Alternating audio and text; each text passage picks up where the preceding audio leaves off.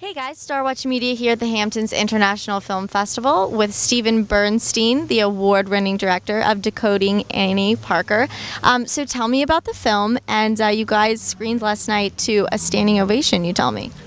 We did get a standing ovation, which is very, very sweet, and people, I guess, responded to the film. The Hamptons and the Sloan Foundation has given us the Sloan Award, which is a huge honor. So it's been fun. It's been stressful as well because we never anticipated the amount of tension that we suddenly got. You know, I've been to lots of festivals from when I was a cinematographer, and I'd always hear about buzz around a particular film. Careful what you wish for, because all of a sudden we had buzz around our film, and then everyone was speaking to us, and all the faces sort of blended together, and it became kind of a very surreal experience. I've been to so many films, I've worked on so many films that nothing seems real until it resembles fiction.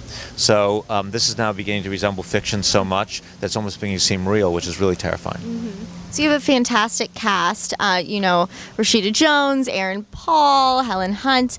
So tell me about each of the characters, a little bit about the story of the film. Sure. The film's about two very remarkable women. In one case, a very real woman, which is Dr. Mary Claire King, who's probably the most important scientist that we've never heard of from the 20th century, who actually discovered the genetic link to most cancers, specifically to the BRCA1 gene, which is breast cancer. So her work is incredibly important. No one knows about it. She changed the way all of us understand disease, and will probably save millions of lives over the next 20 years. No one knows about it.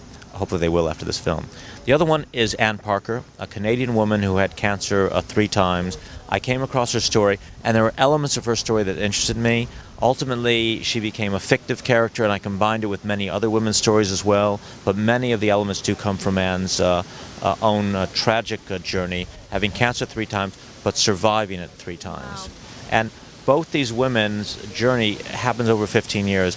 Both believed in a future, a malleable future. Anne Parker believed that she could keep living. Dr. Mary Claire King believed that she could find this link to certain types of cancer.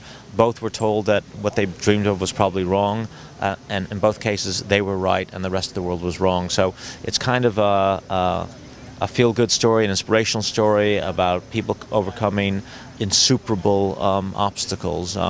And what's great about both characters, they're both very, very funny. So the other thing that I think is very important to survival, and so much of the film is about survival, is irony and humor, and these are really very funny people. Well, it's perfect. Did you guys plan to open the Breast Cancer Awareness Month? No, look, there's been a series of tragic serendipity, remarkable serendipity this year. Look, this is the same year that Angelina Jolie very bravely had that op-ed piece in the New York Times.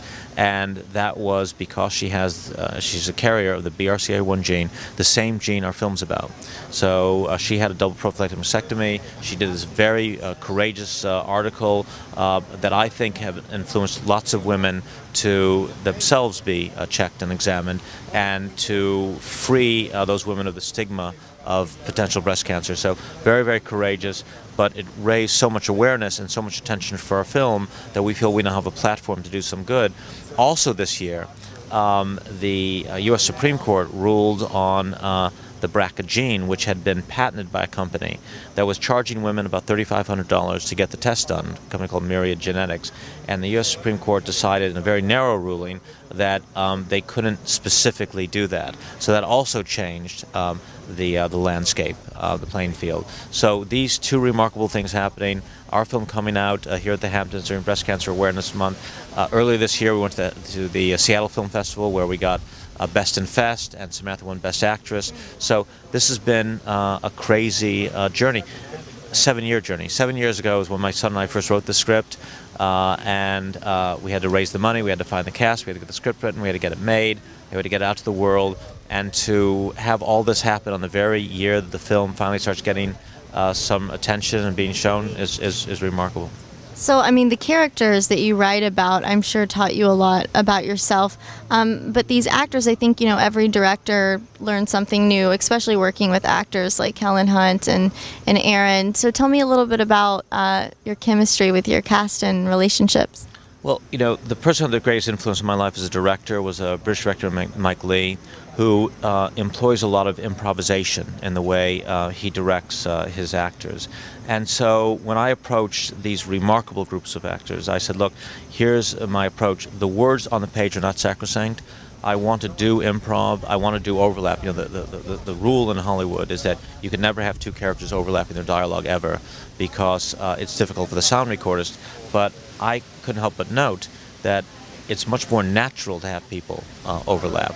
So I encouraged overlaps. I encouraged improv. I explained the words weren't sacrosanct, and we all combined together to create this remarkable atmosphere on set that was conducive to very free creative expression. And I was very blessed in terms of the remarkable personalities I had. Aaron Paul, as well as being #1 on IMDb right now, and the word and the name. Another serendipitous with the whole Breaking Bad scandal, yeah. Or not scandal, but it's kind of a scandal. Some scandal that I don't know about? Let us know. No, the scandal of how popular a show about meth is. Scandalous. IMDb, Internet Movie Database, Aaron Paul right now is #1 on it. And here, the anomaly of it is Aaron is the gentlest, sweetest, kindest, most evolved human being that I've met. I mean, he's just a delight to be around. And now he's unimaginably famous, and he's doing the new Ridley Scott movie. So that's incredible. And Aaron was pliable, reasonable, got into the character. We had him in all these wigs, these outfits, and he was always into whatever we threw his way. He loved it. So a great collaboration. Samantha Morton, two-time Oscar nominee, British actress, very much a method actress. So for her, it was all about feeling things and being completely in the moment. Helen Hunt, two-time Oscar nominee, Oscar winner, all about understanding specifically what the ideas were in research. So what I learned was how each of these actors had a different methodology, each approached their parts in a different way, and then the wonder of it all was how we all combined our different methods and sensibilities through this combination of improv, through different life experiences. And you know, what was also special was we took over an abandoned youth detention facility in Whittier, California. So we were camped in the middle of nowhere. So we all got to know each other very, very well. Oh, yeah. And we had a very, very close relationship and collaboration that was magical, magical. Well, congratulations. I think there's a plethora of springboards for this movie, so I know it'll do well. Thank you so much. Thank you so much.